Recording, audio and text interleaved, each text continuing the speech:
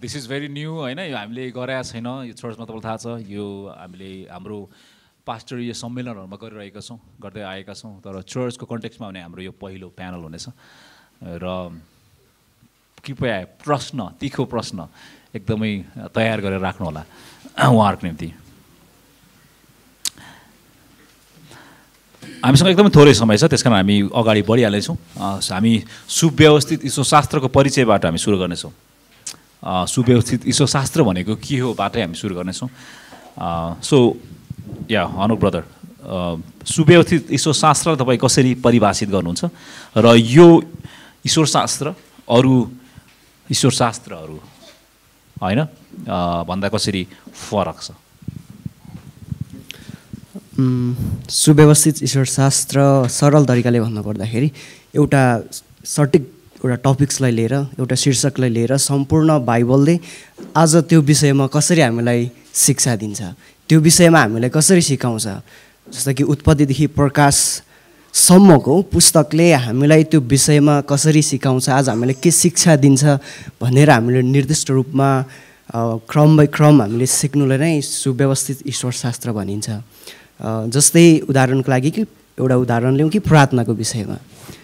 प्रार्थनाको विषयमा हामीलाई उत्पत्तिदेखि प्रकाशसम्म एउटा बाइबलले हामीलाई के सिकाउँछ, त्यसलाई सम्पूर्ण रूपमा सिक्नुलाई नै हामी सुव्यवस्थित ईश्वरशास्त्र भन्छौँ सरल तरिकाबाट। यो किन अरू ईश्वरशास्त्रहरूभन्दा फरक छ भन्ने प्रश्नको जवाफमा कि त्यहाँ हामी पुरानो करारको ईश्वरशास्त्र छ, प्रेरित ईश्वरशास्त्र छ, बाइबलले ईश्वरशास्त्र छ, त्यहाँ विभिन्न ईश्वरशास्त्रहरू छ भने यो चाहिँ कसरी फरक छ भन्दाखेरि जस्तै ती एउटा शीर्षकलाई जस्तै प्रेरित ईश्वरशास्त्रले कसरी सिकाउँछ भनेर प्रेरितहरूको शिक्षाबाट मात्रै त्यो सिकिन्छ भने सुव्यवस्थित ईश्वरशास्त्र भनेको सम्पूर्ण बाइबलले नै के सिकाउँछ, एउटा होल बाइबललाई लिएर त्यसले के सिकाउँछ, त्यसको निचोड के छ भन्ने कुरालाई हामी लिन्छौँ। त्यसरी यो फरक छ सुव्यवस्थित ईश्वरशास्त्र।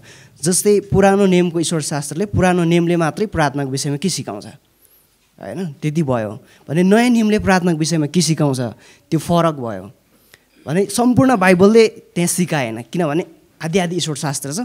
त्यसले गर्दाखेरि त्यसलाई चाहिँ हामी सुव्यवस्थित ईश्वरशास्त्र भन्दैनौँ।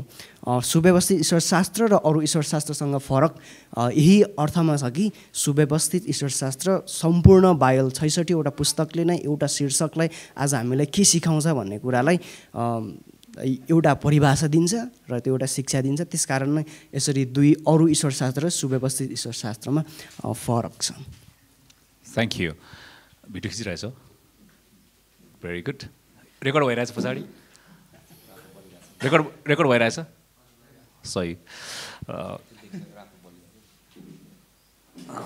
ओके, उहाँले बोलिसक्नु भएपछि यो त रेकर्ड हुनु पर्थ्यो भन्ने भइरहेको थियो मनमा, त्यही भएर भेरी गुड। सुव्यवस्थित ईश्वरशास्त्रले जहिले पनि सम्पूर्ण बाइबलले कुनै पनि विषयमा के भन्छ त्यसको प्रश्नको उत्तर दिने काम गर्छ भने उहाँले बताइसक्नु भयो। भनेपछि सम्पूर्ण बाइबलले बाइबलको बारेमा के भन्छ भनेर हामीले सुरु गरेका थियौँ। सो सबैभन्दा पहिले आकाश, can we trust the Bible? के हामी बाइबलमाथि भरोसा गर्न सक्छौँ, कि हामी बाइबललाई विश्वास गर्न सक्छौँ? र बाइबल यस हामी बाइबलमा विश्वास गर्न सक्छौँ भन्नुहुन्छ भने यदि कुनै व्यक्तिलाई बाइबलमाथि भरोसा दिलाउनको निम्ति तपाईँ कतातिर जानुहुन्छ, कुन कुराको सहायता तपाईँ लिनुहुन्छ? एकदमै राम्रो प्रश्न छ यो, सबैलाई जिज्ञासा लाग्ने खालको। यो प्रश्नको सजिलो उत्तर हामी भेटाउन सक्छौँ। हामी बाइबलमा हामी ट्रस्ट गर्न सक्छौँ, भरोसा गर्न सक्छौँ, किनकि परमेश्वर आफै एक झुटो बोल्ने परमेश्वर हुनुहुन्न। हामी सजिलै तरिकाले बुझ्न सक्छौँ र त्यसलाई सजिलै तरिकाले बाइबलबाट हेर्नको लागि तपाईँले पहिलो तीतसको पुस्तक 1 अध्यायको 2 पदमा तपाईँले हेर्न सक्नुहुन्छ। म तपाईँहरूको लागि त्यहाँ पढिदिनेछु। अनि यो खण्डले यसरी भन्छ कि परमेश्वरले कहिले पनि झुटो बोल्नुहुन्न। अनि त्यहाँ लेखिएको छ, यसको मतलब हामी परमेश्वरले दिनुभएको यो वचनमा हामी भरोसा गर्न सक्छौँ। र हिब्रू 6 अध्यायको 18 पदलाई पनि हामी हेर्न सक्छौँ। त्यहाँ लेखिएको छ, परमेश्वर कहिले पनि बदलिनुहुन्न। यसको मतलब हामी बुझ्न सक्छौँ कि परमेश्वरले जे लेख्नु भएको छ बाइबलमा त्यही नै हो, उहाँ कहिले पनि बदलिनुहुन्न। र पुरानो करारमा पनि हेर्छौँ भने हामी दोस्रो सामुएल 7 अध्यायको 28 पदमा पनि हामी पाउन सक्छौँ कि उहाँ परमेश्वर हुनुहुन्छ र उहाँको वचन चाहिँ साँचो छ भनेर बताएको छ। त्यसैले हामी चाहिँ यो भन्न सक्छौँ कि बाइबलमाथि हामी भरोसा गर्न सक्छौँ। यद्यपि त्यहाँ लेखकहरू धेरै छन्, तर ती लेखक चाहिँ परमेश्वरको प्रेरणाद्वारा लेखिएका ती शब्दहरू भएका छन्। जसरी हामी बाइबलमा अर्को नयाँ करारमा हामी जान सक्छौँ, पहिलो तिमोथी दोस्रो तिमोथी 3 अध्यायको 16 पदलाई हामी कोट गर्न सक्छौँ कि हामी यो बाइबलमा, हामीसँग भएको बाइबलमा हामी भरोसा गर्न सक्छौँ। सो कोही व्यक्तिलाई बाइबलमाथिको भरोसा दिलाउनको निम्ति तपाईँ कुन स्रोतहरूको सहायता लिनुहुन्छ? तपाईँ कुन अख्तियारतर्फ तपाईँ फर्किनुहुन्छ? ओके, बाइबलमाथि विश्वास लाग्दैन, त्यसो भए यहाँ जानुहोस्, यो गर्नुहोस्, त्यो गर्नुहोस्, के सल्लाह दिनुहुन्छ? बाइबलमाथि विश्वास गर्ने तरिका भनेको दोस्रो तिमोथी 3 अध्यायको 16 पदलाई तपाईँले हेर्नुपर्ने हुन्छ। त्यसमा प्रष्टसँग लेखिएको छ, परमेश्वरको वचन चाहिँ पवित्र आत्माको प्रेरणाद्वारा लेखिएको हो। यो कुरालाई हामी सजिलै तरिकाले यही खण्डलाई देखाउन सक्छौँ। अब त्यसमाथि विश्वास लाग्दैन भने त गड नै छैन भन्ने एक्जिस्ट देखिन्छ, हैन? त्यो कुरा चाहिँ हामी देख्न सक्छौँ तिनीहरूको जीवनबाट। Very good. सो बाइबल भरोसा योग्य छ भनेर कसैलाई यदि विश्वास दिलाउन चाहनुहुन्छ तपाईँ बाइबलमै जानुहुन्छ, होइन? हजुर, एकदम। गीता अथवा पुराण वा अरू कुनै उच्च अख्तियारतर्फ तपाईँ जानुहुन्न, किनकि बाइबल नै सबैभन्दा उच्च अख्तियार हो। Very good. सो हामी सिस्टमेटिक थियोलोजीको प्यानल गरिरहेका छौँ। सुव्यवस्थित ईश्वरशास्त्र परिचय हामीले गऱ्यौँ र बाइबलको बारेमा के सिकाउँछ, बाइबलले परमेश्वरको बारेमा के सिकाउँछ। बाइबलले परमेश्वरको बारेमा धेरै कुरा सिकाउँछ, परमेश्वरको धेरै गुणहरूको बारेमा बाइबलले हामीले बताएको छ। ती गुणहरू के छन् अनि ती गुणहरूमध्ये याकुब दाइ तपाईँको फेभरेट, तपाईँलाई मनपर्ने परमेश्वरको गुणहरूमध्ये एक के हुनसक्छ?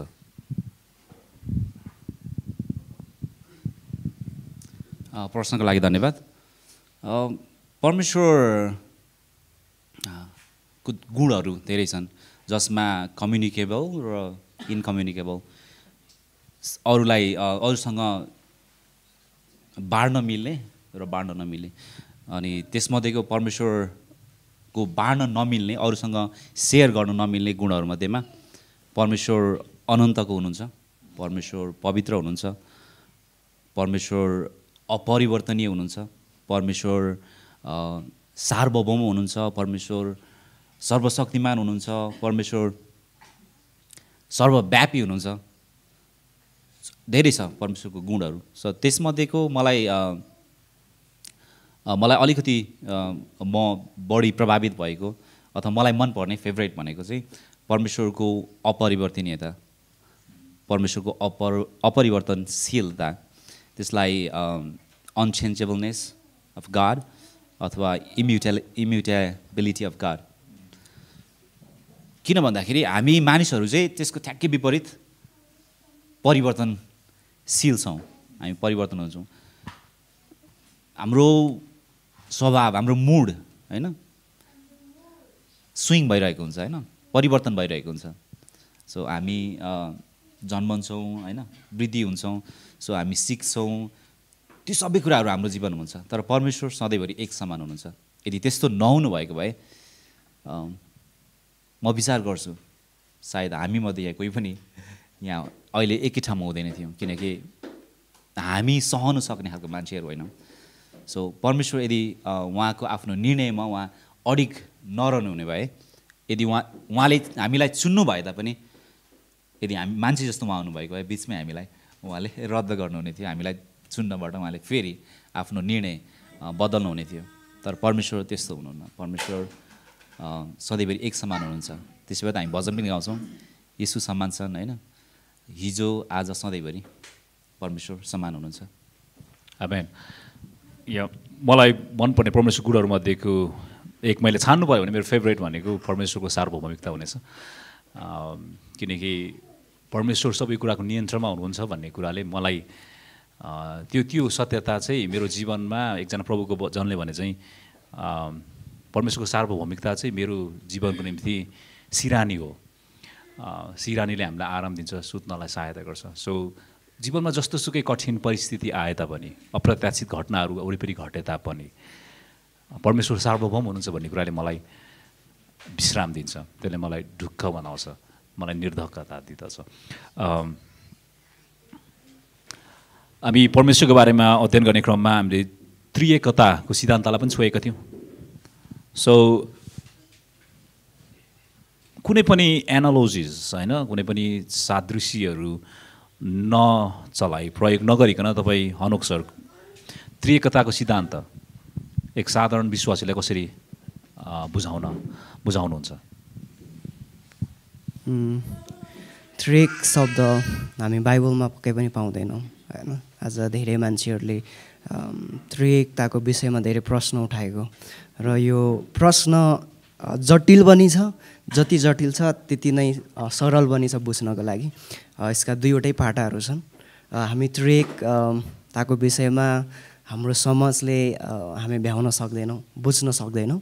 तर हामीलाई जति चाहिने हो, जति हामीले बुझ्नुपर्ने हो, फेरि त्यति हामी बुझ्न सक्छौँ। र हामी सरलमा त्रिएकताको विषयमा हेर्छौँ भने यो शब्द बाइबलमा नपाए तापनि हामीले बाइबलमा यो त्रिएकताको अवधारणाहरू प्रशस्तै हामी पाउँछौँ होइन। के यसको अर्थ भनेको सरल तरिका भन्दाखेरि त्रिएक भनेको परमेश्वर एक हुनुहुन्छ तर तीन फरक व्यक्ति हुनुहुन्छ। उहाँहरू बिइङमा एक हुनुहुन्छ तर पर्सनमा चाहिँ थ्री हुनुहुन्छ। परमेश्वर एउटै हुनुहुन्छ तर फरक तीन व्यक्ति हुनुहुन्छ।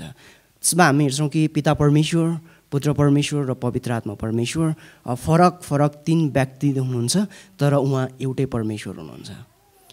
कि जसको निम्ति हामी बाइबलमा हामी प्रशस्तै अवधारणाहरू पाउँछौँ। अघि मैले भने कि जब हामी उत्पत्तिको पुस्तकमा हेर्छौँ भने परमेश्वरले के भन्नु, जब मानिसलाई बनाउनको निम्ति उहाँले जब निधो गर्नुभयो त्यहाँ उहाँले बहुवचन प्रयोग गर्नुभएको छ। हामी भन्नुभएको छ होइन। हामी भन्ने शब्दमा तपाईँ हामीले थाहा पाउँछ कि त्यहाँ एक वचन होइन, यो बहुवचन हो। भनेपछि यहाँ दुई वा तीन जब संलग्न हुन्छ त्यसपछि मात्रै बहुवचन प्रयोग गरेको हामी पाउँछौँ। त्यसकारण सुरुमा नै हामी पाउँछौँ कि परमेश्वर त्रिएक हुनुहुन्छ भन्ने बाइबलमा त्यो अवधारणा पाउँछौँ। र हामी अरू खण्डहरूमा पनि धेरै पाउँछौँ कि त्रिएकताको अवधारणा। कि हामी जब यसो ख्रिस्टको बप्तिस्माको घटनालाई मत्तीको पुस्तकमा हामी यो पनि देख्न सक्छौँ कि जब ख्रिस्ट यसुले पानीको बप्तिस्मा लिनुभयो र त्यति बेला के भन्छ ढुकुरको रूपमा आत्मा उहाँमाथि ओर्लिनु भएको बप्तिस्मा दिने यूहन्नाले देख्नुहुन्छ र यो गवाही दिन्छ कि त्यही समयमा पिताले भन्छ उनी मेरो प्रिय पुत्र हुन् जसमा अति प्रसन्न छु। त्यसमा पनि हामी अर्को अवधारणा देख्छौँ। र अझै हामीले स्पष्ट रूपमा देख्ने भनेको महान आदेश जुन मत्ती 28 अध्यायको 20देखि हामी हेर्दै जान्छौँ भने त्यहाँ हामीले स्पष्ट रूपमा पाउँछौँ कि त्रिएकताको अवधारणा, जहाँ भन्नुहुन्छ कि त्यहाँ चेला बनाउनको निम्ति आज्ञा दिएको छ र बनाउँदै गर्दाखेरि त्यहाँ के भन्छ उहाँले पिता पुत्र र पवित्र आत्माको नाउँमा बप्तिस्मा दियो। त्यहाँ पनि हामी पाउँछौँ कि नाम एक वचन प्रयोग गरेको छ होइन, त्यहाँ बहुवचन प्रयोग गरेको छैन। यो कुराले यही देखाउँछ कि परमेश्वर एक व्यक्ति हुनुहुन्छ तर तीन फरक व्यक्ति हुनुहुन्छ। One person one God in three person भन्ने कुरा हामी यहाँ देख्छौँ। र यसलाई मान्छेहरूले फरक तरिकाबाट पनि यसलाई लिएका छन्। त्यो चाहिँ गलत अवधारणा छ। त्यो पनि म कुरा गरिहालौँ कि मान्छेले कतिले अन्डाको उदाहरणहरू दिन्छन् होइन। एउटा अन्डा भनेको परमेश्वर जस्तो हुनुभयो तर त्यो फरक त्यो भागहरू, एउटा बाहिर भाग, एउटा भित्री भाग अनि अर्को पहेँलो भाग होइन। तर बाइबलले हामीलाई यो देखाउँदैन कि त्यो चाहिँ फरक तरिकाले बुझाउन त्यो चाहिँ फरक अर्थ भयो। तर हामीलाई स्पष्ट रूपमा के बुझ्नुपर्छ भन्दाखेरि ओके परमेश्वर एउटै परमेश्वर हुनुहुन्छ। जस्तै अन्डाको निम्ति अन्डा बन्नको लागि तिनटै भागको आवश्यकता हुन्छ होइन। यदि बाहिर भाग भएन, त्यसको सेतो भाग पहेँलो भाग भएन भने त्यो अन्डा भएन होइन। त्यसमा समस्या छ होइन। तर परमेश्वर पिता परमेश्वर हुनुहुन्छ पुत्र परमेश्वर हुनुहुन्छ र पवित्र आत्मा उहाँ परमेश्वर नै हुनुहुन्छ। 3 फरक व्यक्ति हुनुहुन्छ तर उहाँहरू एउटै परमेश्वर हुनुहुन्छ। र त्यसरी नै हामीले सरल तरिकाले बुझ्नुपर्छ। त्रिएक शब्द बाइबलमा नभए तापनि उहाँहरू त्रिएक 3 व्यक्ति एक परमेश्वर हुनुहुन्छ भन्ने अवधारणालाई हामी प्रशस्तै पाउँछौँ। यो जस्तो कि गणितीय भाषामा 1 + 1 + 1 3 नभएर 1 × 1 × 1 हुँदाखेरि 1 जसरी हुन्छ, यो त्यसरी नै एक परमेश्वर तर 3 फरक व्यक्ति हुनुहुन्छ। हामी यसरी नै यसलाई बुझ्न सक्छौँ। Excellent, thank you. सो परमेश्वर एउटै हुनुहुन्छ, 3 भिन्न व्यक्तिहरू र प्रत्येक व्यक्ति परमेश्वर हुनुहुन्छ। हामीले जान्नुपर्ने यति नै हो। हामीले बाइबलले सृष्टिको बारेमा के सिकाउँछ भन्ने विषय पनि हेरेका थियौँ। आकाशले हामीलाई विशेष गरी प्रोभिडेन्सको बारेमा पनि सिकाउनु भएको थियो। सो परमेश्वरको प्रबन्धको विषयमा आकाशजी, प्रबन्धलाई तपाईँ कसरी, परमेश्वरको प्रबन्धलाई कसरी परिभाषित गर्नुहुन्छ? संसारमा जे जति घटनाहरू घट्छ परमेश्वरको पूर्व प्रबन्ध अनुसार नै घट्दछ, होइन? परमेश्वरले तालुमा हात राखेर जिब्रो निकाल्ने खालको घटना संसारमा कुनै पनि घट्दैन। परमेश्वरलाई चकित पार्ने त्यस्तो कुनै घटनाहरू छैन। त्यो भन्ने गरिन्छ नि, परमेश्वरले चाहिँ एम्बुलेन्सको प्रयोग गर्नुहुन्न। एम्बुलेन्स चाहिँ इमर्जेन्सीमा के आइपर्ने हो त्यतिखेर त्यसको लागि तयार गरेर राखिन्छ एम्बुलेन्स। तर परमेश्वरले एम्बुलेन्सको प्रयोग गर्नु जरुरी छैन। किनकि परमेश्वरलाई सबै कुरा थाहा छ, सबै कुरा उहाँले नै नियन्त्रण गर्नुहुन्छ। यसो भन्नुपर्दा आकाश सर, परमेश्वर सार्वभौम हुनुहुन्छ, उहाँको पूर्व प्रबन्ध अनुसार सबै कुरा हुँदछ भने के हामी मानिसहरू त्यो सबै मेसिन हौ? कि हाम्रो व्यवहारले, हाम्रो निर्णयले कुनै अर्थ राख्दैन? पक्कै पनि यो एकदमै गहिरो र कठिन धेरैजनालाई हुनसक्छ यो परमेश्वरको सार्वभौमिकता र मानिसको उत्तरदायित्वको बारेमा बुझ्नको लागि। यो परमेश्वर सार्वभौम हुनुहुन्छ भने के हाम्रो उत्तरदायित्व छैन भन्ने प्रश्नको जवाब चाहिँ हाम्रो पनि उत्तरदायित्व छ। परमेश्वर सार्वभौम हुनुहुन्छ, सबै कुरा जान्नुहुन्छ, तर हाम्रो पनि त्यसको सँगसँगै एउटा उत्तरदायित्व छ। उदाहरणको लागि म एउटा जस्तै तपाईँ एउटा छतमा जानुभयो, तपाईँ मर्ने प्रयास गर्नुभयो, त्यहाँबाट हम फाल्ने, होइन, त्यहाँबाट कुद्ने प्रयास गर्नुभयो। अब त्यहाँबाट भनेपछि परमेश्वर सार्वभौम हुनुहुन्छ नि त, मलाई बचाइहाल्नुहुन्छ म यदि तल हम फाल्यो भने। त्यो पक्कै पनि त्यो तपाईँको रेस्पोन्सिबिलिटी हो। तपाईँलाई थाहा छ अब यहाँबाट हम फाल्यो भने म मर्छु भने परमेश्वरले त्यसलाई चाहिँ परमेश्वरलाई चाहिँ ब्लेम गर्न मिल्दैन त्यहाँनिर, होइन? परमेश्वरले मलाई किन बचाउनु भएन, होइन?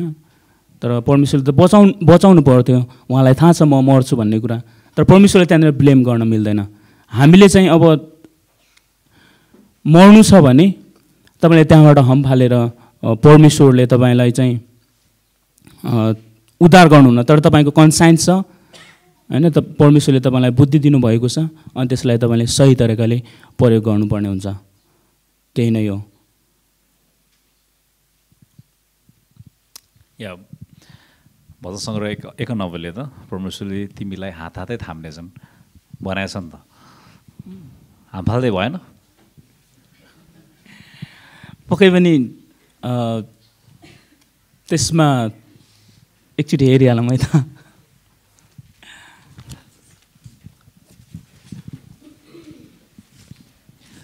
ठिकै छ, मैले त्यो जोकको लागि भने हो।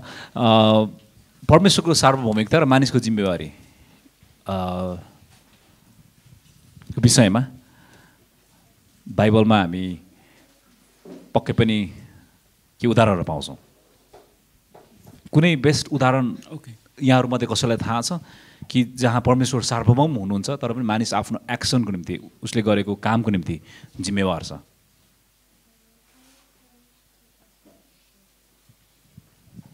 त्यसको लागि तपाईँले प्रेरित को पुस्तकमा तपाईँले हेर्न सक्नुहुन्छ 2 अध्यायको 23 पदलाई हेरौँ न। 2 अध्यायको 23 पदलाई कति पद? 23 पद। Okay please.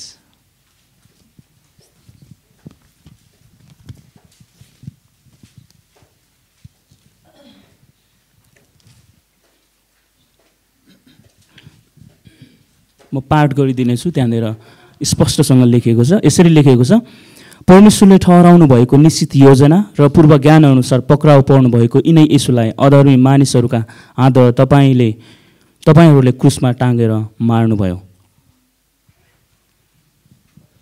एक्सलेन्ट।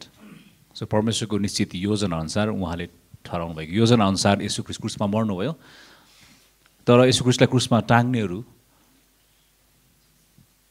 मानिसहरू उनीहरू आफ्नो एक्सनको निम्ति आफ्नो कामको निम्ति उनीहरू जिम्मेवार छन्।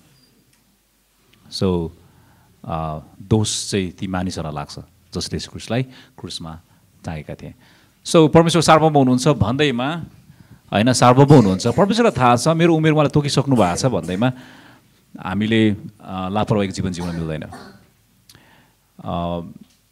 गाडी चलाउँदाखेरि पक्कै पनि हामी होसियार हुनैपर्छ, ठोकिन सक्छ, दुर्घटना हुनसक्छ, अथवा चुरोट जाँड रक्सी खाइयो भने यसले हामीलाई असर गर्छ, हानि गर्छ, क्यान्सर लाग्न सक्छ, कलेजो बिग्रन सक्छ।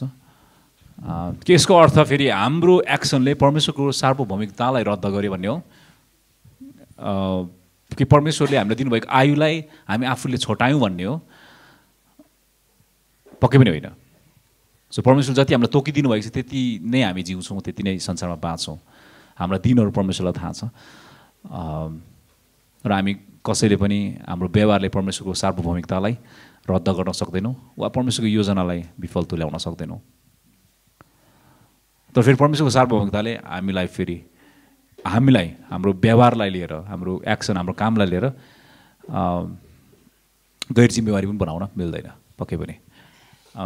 सो परमेश्वरको सार्वभौमिकता र मानवीय जिम्मेवारीको विषयमा, उत्तरदायित्वको विषयमा हामी धेरै कुरा गर्न सक्छौँ। हाम्रो समयले हामीलाई साथ दिँदैन, हामी अगाडि बढ्नेछौँ। सो हामीले मानिस जातिको बारेमा हेरेको थियौँ कि परमेश्वरले सृष्टिको उत्तम सृष्टिमा मानिस जातिलाई बनाउनु भयो। सो बाइबलले याकुब दाइ मानिसको बारेमा के बताउँदछ? मानिसको बारेमा बुझ्नुपर्ने पहिलो कुरा भनेको मानिस स्वायत्त छैन। त्यसको अर्थ मानिस निर्भर छ। जस्तो परमेश्वर आत्मनिर्भर हुनुहुन्छ, परमेश्वरलाई कसैको आवश्यकता पर्दैन।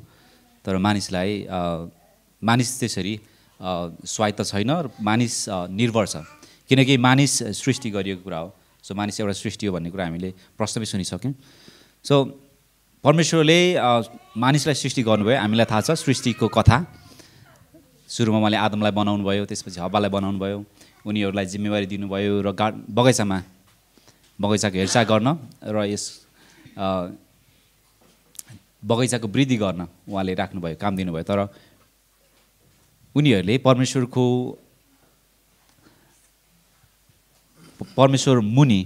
अधिकार मुनि रहेर परमेश्वरको आज्ञाहरू पालन गर्नबाट उनीहरू चुके। जुन कुरो उनीहरूलाई नगर्न भनिएको थियो उनीहरूले त्यही कुरो गरे, जुन फल नखान भनिएको थियो उनीहरूले त्यही खाए। परमेश्वरको विरुद्धमा उनीहरू बागी भए, उनीहरूले विद्रोह गरे र उनीहरूले पाप गरे र पापको कारण मानिस परमेश्वरसँग अलग भयो। आत्मिक रूपमा मानिस मर्यो र शारीरिक रूपमा पनि मानिस अन्ततः मर्छन्, जुन सत्यता हो, जुन चाहिँ पापको परिणाम हो। र अब चाहिँ मानिस चाहिँ परमेश्वरसँग फेरि आफै सम्बन्धमा आउन सक्दैन। उसलाई चाहिँ कसैले परमेश्वरसँग सम्बन्धमा गाँसिदिन, परमेश्वरसँग फेरि उसको बिग्रिएको सम्बन्ध पुनर्स्थापित गरिदिन आवश्यक छ। मान्छेलाई उसको पापबाट छुटकारा दिने, उसको पापबाट उसलाई स्वतन्त्र गराउने र परमेश्वरसँग फेरि पुनर्मिलाप गराउने व्यक्तिको, मध्यस्थकर्ताको, उद्धारकर्ताको खाँचो छ। मानिस चाहिँ त्यो अवस्थामा छ। मानिस परमेश्वरको क्रोध मुनि छ र मानिस आफैलाई परमेश्वरको क्रोधबाट बचाउन सक्दैन, परमेश्वरको न्यायबाट बचाउन सक्दैन। उसले आफैलाई मरेको अवस्थाबाट पुनर्जीवित बनाउन सक्दैन। त्यसैले ऊ एउटा उद्धारकर्ताको, मुक्तिदाताको, जीवनदाताको आवश्यकता भएको प्राणी हो। सो त्यसले हामीलाई हाम्रो ईश्वरशास्त्रको विषयहरूमध्ये अर्को विषयतर्फ डोर्याउँदछ कि यदि मानिसको खाँचो त्यो हो भने सो बाइबलले पक्कै पनि मानिसको निम्ति उद्धारकर्ताको बारेमा बताउँछ, जसलाई हामी ख्रिस्ट भनेर भन्दछौँ। सो यसु ख्रिस्टको बारेमा बाइबलले हामीलाई धेरै कुरा बताएको छ र हरेक विश्वासीले यसु ख्रिस्टको बारेमा जान्नै पर्ने कुराहरू के हुन सक्छन्? सम्भवतः मलाई लाग्छ हामी धेरैलाई यसु ख्रिस्टको बारेमा थाहा छ। यसु ख्रिस्टको बारेमा जान्नै पर्ने दुईवटा मुख्य सत्यताहरू भनेको चाहिँ यसु ख्रिस्ट को हुनुहुन्छ र उहाँले के गर्नुभयो। सो पर्सन अफ क्राइस्ट, यसु ख्रिस्टको व्यक्ति र यसु ख्रिस्टको काम, उहाँ को हुनुहुन्छ र उहाँले के गर्नुभयो, दुईवटा कुरा हामीले बुझ्न आवश्यक छ। र पहिले उहाँ को हुनुहुन्छ भन्ने कुरामा परमेश्वर यसु ख्रिस्ट 100% परमेश्वर हुनुहुन्छ र यसु ख्रिस्ट 100% मानिस हुनुहुन्छ। उहाँ मानिस हुनुहुन्छ, उहाँ परमेश्वर हुनुहुन्छ। यो दुई स्वभाव उहाँमा एकै व्यक्तिमा मौजिद छ, अस्तित्वमा छ। त्यसलाई हामी द्विस्वभावीय एकता पनि भन्छौँ होइन, हाइपोस्टेटिक युनियन भनेर अङ्ग्रेजीमा भन्छ। सो परमेश्वर यसु ख्रिस्ट को हुनुहुन्छ? उहाँ परमेश्वर हुनुहुन्छ, उहाँ मानिस हुनुहुन्छ। र उहाँ किन परमेश्वर हुन आवश्यक पर्यो, किन उहाँ मानिस हुन आवश्यक पर्यो भन्ने कुरा त्यो अझै विस्तृत के भन्छ अध्ययनको विषय हो। यसु ख्रिस्ट परमेश्वर हुन आवश्यक पर्यो मानिसको मध्यस्थता गर्नको निम्ति, परमेश्वरसँग मानिसको तर्फबाट मध्यस्थता गर्नको निम्ति, र मानिस हुन आवश्यक पर्यो किनकि मानिसको ठाउँमा, मानिसको साटोमा, मानिसको प्रतिस्थापनको दण्ड भोग्न, मृत्यु मरिदिन यसु ख्रिस्ट मानिस पनि हुन आवश्यक पर्यो। र यसु ख्रिस्ट त्यही समयमा परमेश्वर पनि हुन आवश्यक थियो किनकि मानिसले परमेश्वरसँग मध्यस्थता गर्न सक्दैन। सो परमेश्वर यसु ख्रिस्ट परमेश्वर हुनुहुन्छ, यसु ख्रिस्ट मानिस हुनुहुन्छ। र उहाँले के गर्नुभयो भन्ने कुरामा उहाँले हाम्रो मुक्तिको कार्य पुरा गर्नुभयो, जुन अनन्त विगतदेखि परमेश्वर पिताले योजना बनाउनु भएको थियो र त्यही योजना मुताबिक उहाँले क्रुसमा मरेर, प्रतिस्थापनको मृत्यु मरेर हाम्रो मुक्तिको कार्य उहाँले पुरा गर्नुभयो। एक्सलेन्ट। हामी अगाडि बढ्नेछौँ। त्यसै गरी हामीले पवित्र आत्माको विषयमा पनि सिकेका थियौँ। सो पवित्र आत्माको विषयमा आज धेरै चर्चहरूमा धेरै गलत बुझाइहरू छन्, गलत अभ्यासहरू पनि हामी देख्दछौँ। केही उदाहरणहरू के हुनसक्छ आकाश सर? पवित्र आत्मा सम्बन्धी गलत शिक्षाहरू, गलत बुझाइहरू र पवित्र आत्मालाई हामीले कसरी बुझ्नुपर्ने, उहाँको मुख्य काम के हो? आज नेपाली चर्चहरूमा एकदमै झुटो रूपमा पवित्र आत्मालाई देखाइएको छ। त्यो भनेको उहाँ परमेश्वर हुनुहुन्न, उहाँ चाहिँ एक वस्तुको रूपमा हेर्ने गरिन्छ। अनि यसले चाहिँ एउटा बाइबलीय रूपमा देखाइएको पवित्र आत्मा को हुनुहुन्छ भन्ने कुरालाई धमिल्याइदिएको पाउँछौँ। र पवित्र आत्माको मुख्य काम भनेको यसु ख्रिस्टले जुन काम गर्नुभएको छ त्यो काम विश्वासीहरूको जीवनमा देखाउनु हो। र हामी सजिलै तरिकाले हेर्न सक्छौँ यूहन्नाको पत्रमा। आउनुहोस् हामी यूहन्नाको पत्रमा हेरौँ अनि त्यसले हामीलाई पवित्र आत्माको काम के हो भनेर प्रश्नसँग हामीलाई देखाउँदछ। तपाईँले 16 अध्यायलाई पल्टाउन सक्नुहुन्छ। यूहन्ना 16 अध्यायको 13 देखि 15सम्म हामी पाठ गर्नेछौँ अनि त्यहाँनिर पवित्र आत्माको काम के हो भनेर हामी बाइबलबाट हेर्नेछौँ।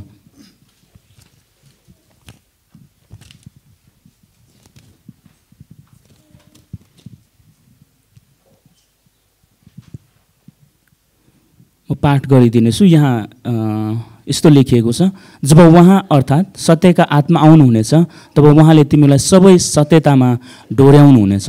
उहाँ आफ्नो तर्फबाट बोल्नुहुने छैन, उहाँले जे सुन्नुहुन्छ त्यही बोल्नुहुनेछ र हुन आउने कुराहरू तिमीहरूलाई घोषणा गरिदिनुहुनेछ। उहाँले मेरो महिमा गर्नुहुनेछ किनभने जे मेरो हो त्यो मबाट लिएर तिमीहरूलाई सो घोषणा गरिदिनुहुनेछ। जे जति पितासँग छन् ती मेरा हुन्, यसै कारण मैले भने जे मेरो हो त्यो मबाट लिएर आत्माले तिमीहरूलाई घोषणा गरिदिनुहुनेछ। अनि यहाँनिर देखाएको कुरा चाहिँ यसु ख्रिस्टले गरिदिनु भएको कामको घोषणा चाहिँ उहाँ पवित्र आत्माले गर्नुहुन्छ र हामीलाई एक नयाँ जन्म दिने काम पनि पवित्र आत्माको हो। अनि जसरी हामी आफै एक अरूमा भर पर्ने प्राणी भएको कारणले उहाँले हामीलाई चाहिँ येशू ख्रीष्ट को हुनुहुन्छ, हामी येशू ख्रीष्टलाई विश्वास गर्ने शक्ति अनि उहाँले हामीलाई दिनुहुन्छ। हामी आफै केही पनि गर्न सक्दैनौँ। जबसम्म उहाँले हामीलाई येशू ख्रीष्ट हाम्रो पापको निम्ति मर्नुभयो भनेर उहाँले कन्भिक्ट गराउनुहुन्न, हाम्रो हृदयलाई कायल बनाउनुहुन्न, तबसम्म हामी आफै येशू ख्रीष्टलाई चिन्न सक्दैनौँ। र परमेश्वर उहाँको बारेमा हाम्रो जीवनमा, हाम्रो दिमागमा, हाम्रो मस्तिष्कमा उहाँले काम गर्नुहुन्छ। उहाँको मुख्य काम यही नै हो। अनि वाट अबाउट टङ्स एन्ड प्रोफेसिज, अन्य भाषा र अगमबाडीको विषयमा के त के पवित्र आत्माको कामहरू होइन? अर्थात् प्रश्न मानिसलाई ढाल्नु पर्दाखेरि हामीमा पवित्र आत्मा हुनुहुन्छ भन्ने कुरा हामी कसरी थाहा पाउँछौँ? How do we know that we have the Holi spirit? पवित्र आत्मा हामीसँग हुनुहुन्छ भन्ने कुरा हामी कसरी थाहा पाउन सक्छौँ?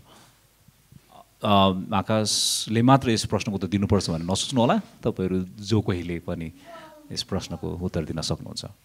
सायद मलाई लाग्छ दुईजनाले एन्सर दिँदा राम्रो हुन्छ जस्तो लाग्छ। सायद हनक ब्रदरले एन्सर दिँदा राम्रो हुन्छ कि अब याकुब दाइले? त्यो अघिकै प्रश्नमा आज हुन्छ नि कसरी गलत तरिकाले पवित्र आत्मालाई बुझेको छ भन्दाखेरि सायद यो कुराले धेरै हेल्प गर्छ होला। कसरी हामीले सही तरिकाबाट बुझ्ने भन्दाखेरि पवित्र आत्मालाई आज एउटा हुन्छ नि परमेश्वरको शक्तिको रूपमा मात्रै मान्छेहरूले बुझेका छन्। त्यसकारण यदि हामीसँग आत्मा छ भने ऊ अन्य भाषा बोल्छ होइन, ऊ लड्छ, विभिन्न त्यसरी मान्छेले बुझेका छन्। पवित्र आत्मा चाहिँ बाइबलले हामीले चाहिँ उहाँ एक व्यक्ति हुनुहुन्छ। अघि पनि त्रिएकको कुरा गर्दै गर्दाखेरि third person of the Trinity भनेर हामी हेर्दै थियौँ, तेस्रो व्यक्ति हुनुहुन्छ त्रिएकताको। पवित्र आत्माले त्यसरी नबुझेर परमेश्वरको एउटा शक्तिको रूपमा मान्छेले आज गलत तरिकाले बुझेका छन्। तर आज तपाईँ र ममा कसरी पवित्र आत्मा हुनुहुन्छ भन्ने कुरा चाहिँ हामी कसरी बुझ्न सक्छौँ? अब प्रश्नमा आउँदाखेरि कि यदि तपाईँ र म ख्रिस्टमा छौँ, यदि ख्रिस्टमा विश्वास गरेका छौँ भने हामीमा पवित्र आत्मा हुनुहुन्छ। र यदि हामी ख्रिस्टमाथिको हाम्रो विश्वास निरन्तरता छ र निरन्तर हामी ख्रिस्टमाथिको विश्वासमा अगाडि बढिरहेका छौँ र हाम्रो पापलाई हामी निरन्तर देख्छौँ, पापसँगको सङ्घर्षमा निरन्तर अघि बढिरहेका छौँ, ख्रिस्टले नै हाम्रो आँखा उठाइरहेका छौँ भने हामीसँग पवित्र आत्मा हुनुहुन्छ। र हामीले त बाइबलले भन्छ कि यदि जब हामी ख्रिस्टमा विश्वास गर्छौँ, अघि पनि हामीले हेऱ्यौँ कि आत्माले नै हामीलाई नयाँ जन्म दिनुहुन्छ, त्यो उहाँको काम हो भन्ने गर्दाखेरि सुन्दै गर्दाखेरि हामीले वचनले भन्छ कि हामीमा आत्माको छाप लगाइएको छ। त्यसकारण हामीमा अब आत्मा हामीमा हुनुहुन्छ। यदि ख्रिस्टमा छौँ भने र ख्रिस्टमा बढिरहेका छौँ भने यस कुराले नै देखाउँछ कि हामीमा पवित्र आत्मा हुनुहुन्छ भन्ने कुरा हामी देख्न सक्छौँ। ग्रेट। याकुब दाइ, is it wrong to pray to the Holi spirit? पवित्र आत्मासँग प्रार्थना गर्नु, पवित्र आत्मालाई प्रार्थना गर्नु गलत हो? पवित्र आत्मा आउनुहोस्, पवित्र आत्मा, यो हुन्छ नि प्रार्थनाहरू के भन्नुहुन्छ? प्रार्थना गर्नु आफैमा गलत होइन। पवित्र हामी येशू ख्रीष्टले सिकाउनु भएको प्रार्थनाद्वारा हामी त्यो मोडललाई, त्यो ढाँचालाई हेरेर हामी धेरै प्रार्थनाको बारेमा सिक्न सक्छौँ। हामी कसरी प्रार्थना गर्छौँ, कसलाई प्रार्थना गर्छौँ, कसको नाममा प्रार्थना गर्छौँ। पक्कै पनि हामी प्रार्थना गर्दा परमेश्वर पितालाई प्रार्थना गर्छौँ येशू ख्रीष्टको नाउँमा, पवित्र आत्माको शक्तिमा। त्यो येशू ख्रीष्टले सिकाउनु भएको ढाँचा हो, तरिका हो र सायद हामीले त्यसलाई पछ्याउँदाखेरि असल गर्छौँ होला। अनि पवित्र आत्मा आउनुहोस् भनेर पवित्र आत्मा आइहाल्नलाई पवित्र आत्मा तपाईँको पालेको कुकुर होइन। सो पवित्र आत्मालाई आफ्नो गोजीको पैसा जस्तो खर्च गर्ने कुरा जस्तो नसम्झिनुहोस्। पवित्र आत्मा परमेश्वर हुनुहुन्छ। सो पवित्र आत्मासँग भयभीत हुनुहोस्, किनकि पवित्र आत्मा परमेश्वर हुनुहुन्छ। थ्याङ्क यू त्यो वार्निङको लागि। त्यसै गरी हामीले उद्धारको विषयमा पनि हेरेका थियौँ। उद्धारको विषयमा हामीले केही एकदमै टेक्निकल प्राविधिक शब्दावलीहरू पनि हामीले सुनिरहेका थियौँ।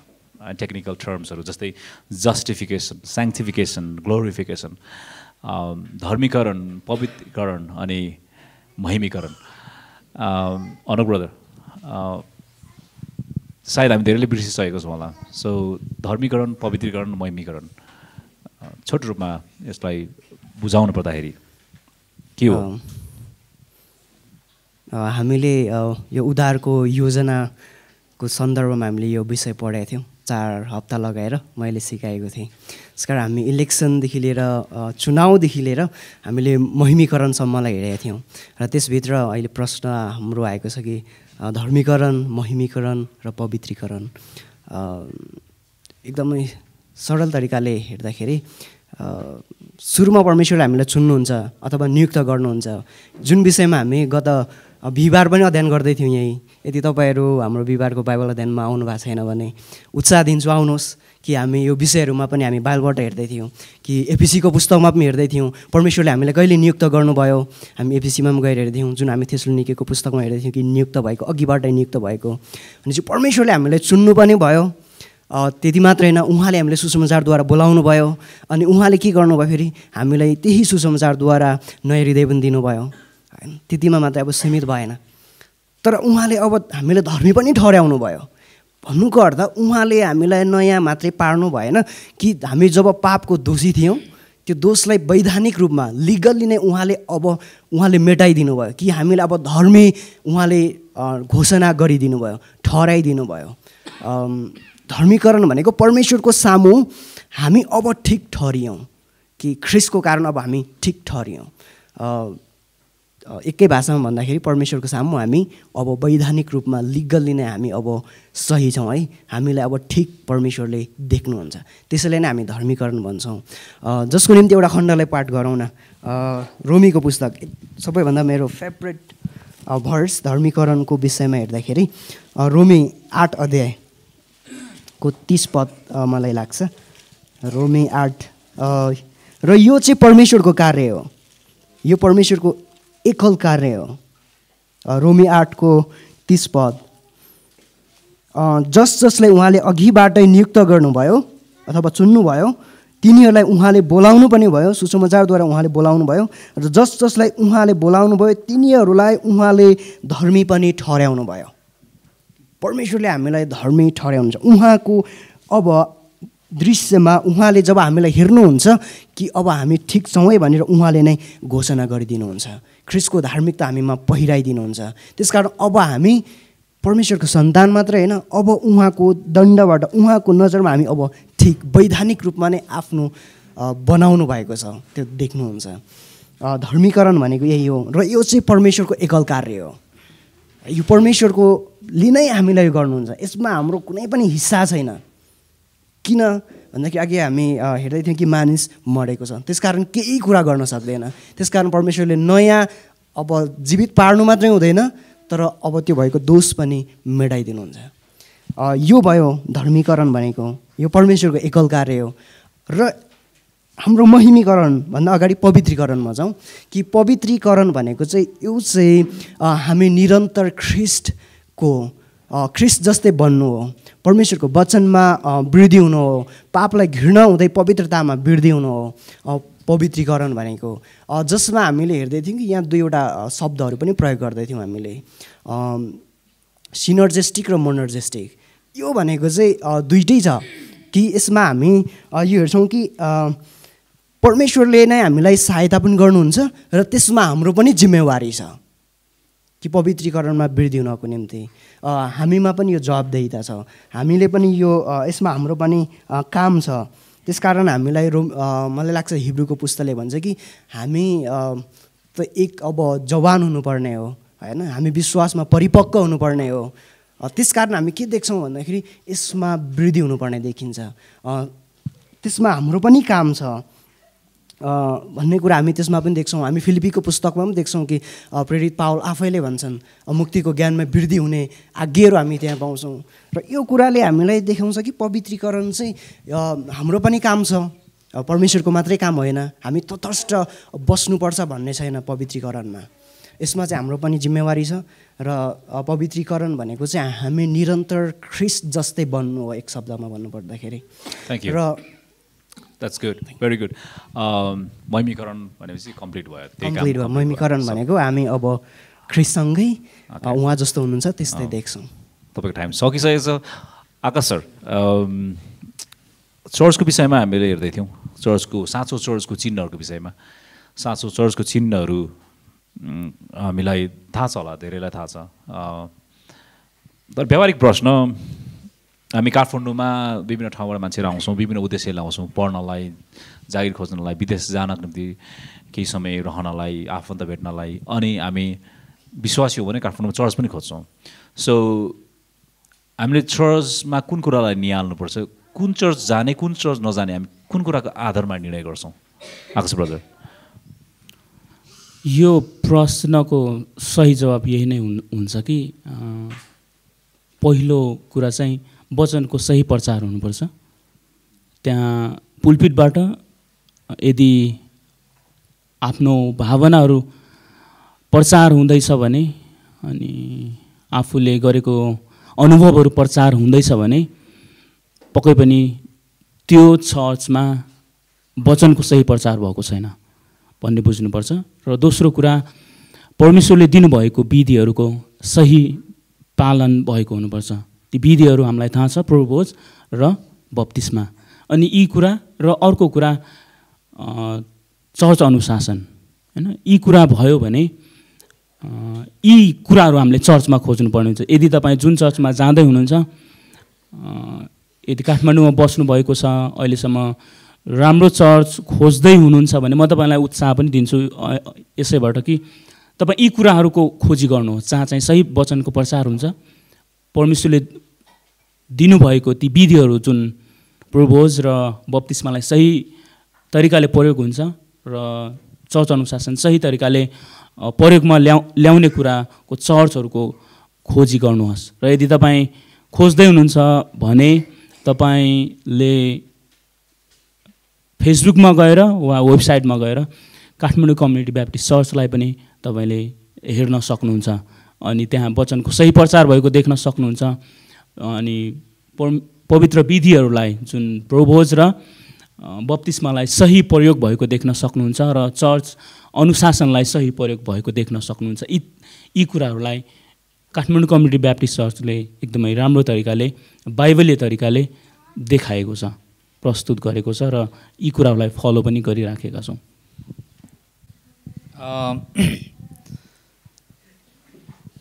There is no perfect church. यो संसारमा सिद्ध चर्च छैन। त्यसको अर्थ काठमाडौँ कम्युनिटी ब्याप्टिस्ट चर्च पनि सिद्ध चर्च होइन। र सिद्ध चर्चको खोजीमा नजानु होला। जब तपाईँले भेटा हुनुहुन्छ, तपाईँले सामेल गरेको क्षण नै त्यो चर्च फेरि असिद्ध बन्छ, किनकि तपाईँ असिद्ध हुनुहुन्छ। सो काठमाडौँ कम्युनिटी चर्चमा स्तुति प्रशंसा हुँदैन भन्ने हामी धेरै सुन्छौँ, होइन? धेरै यो हामीलाई धेरै लाग्ने गरेको आरोप भनौँ। तर हामीलाई त्यो महसुस भएको छैन। मलाई लाग्छ हामीले कोही पनि आज स्तुति प्रशंसा गर्नु पाएन, खल्लो भयो भने, र हाम्रो सदस्यले कसैले पनि भनेको मैले सुनेको छैन। र त्यो किन भयो भन्दाखेरि हाम्रो स्तुति प्रशंसा सम्बन्धी बुझाइ अलिकति फरक भन्दा पनि बाइबलीय भएर होला। सो परमेश्वरको आराधना कसरी हुन्छ भन्दाखेरि जब हामी परमेश्वरको वचन सुन्छौँ, होइन? परमेश्वरको वचन सही प्रकारले प्रचार हुन्छ व्याख्यात्मक रूपमा। जब हामी बाइबलीय, होइन, ईश्वर शास्त्रसँग मिल्ने भजनहरू, बाइबली सत्यताले भरिएको भजनहरू गाउँछौँ र बाइबलको सत्यतामा आधारित, बाइबललाई आधार बनाएर प्रार्थना गर्छौँ, त्यसले परमेश्वरको महिमा हुन्छ, त्यसले परमेश्वरको आराधना हुन्छ। जुन कुरा हामी गरिरहेको छौँ, हामी त अझ धेरै परमेश्वरको स्तुति प्रशंसा गरिरहेको छौँ भन्ने मलाई लाग्छ। 15 मिनट होइन, 1.5 घन्टै हुन्छ यहाँ। समयले डाँडा काटिसकेको छ। तपाईँहरूको प्रश्न छ भने 2 वा 3 वटा प्रश्न एकदमै सोध्नै पर्ने प्रश्न छ भने तपाईँले राख्न सक्नुहुन्छ। होइन भने हामी प्रार्थनाद्वारा अन्त्य गर्छौँ।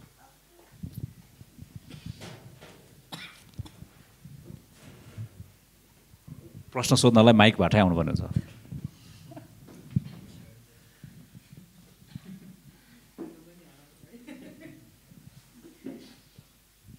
किनकि हामी रेकर्ड गर्दैछौँ।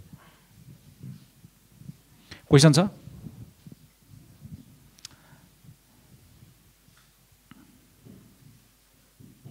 ओके, 10:30 भयो, हामीसँग समय छैन। हामी प्रार्थना गरौँ। अनि अन्त्य गरौँ। हनोक सर प्रार्थनाद्वारा अन्त्य गर्नुहोस् न। आउनुहोस् प्रार्थना गरौँ। पिता परमेश्वर धन्यवाद दिन्छौँ यो समयको निम्ति, धन्यवाद दिन्छौँ यो छलफलको निम्ति। यहाँबाट हामीलाई फेरि पनि तपाईँको वचन, तपाईँ को हुनुहुन्छ र हामी को हौँ भन्ने कुरा फेरि पनि हामीले स्मरण गर्न पाएका छौँ। पिता धन्यवाद दिन्छौँ, हामीलाई निरन्तर तपाईँको वचनमा हिँड्न, तपाईँलाई आदर गर्न प्रभु मद्दत गर्नुभएको होस्। र पिता अब हामी जसै फेरि आराधना सङ्गतिर हामी जानेछौँ, सहायता गर्नुभएको होस्। त्यस सेवाकाइमा तपाईँ उचालिनु भएको होस्, हामी सुसज्जित हुन सकौँ, हाम्रा पापहरूलाई देख्न सकौँ, हामीलाई सहायता गर्नुभएको होस्। हामी यही प्रार्थना गर्छौँ ख्रीष्ट येशूको नाममा। आमेन। थ्याङ्क यू सबैलाई।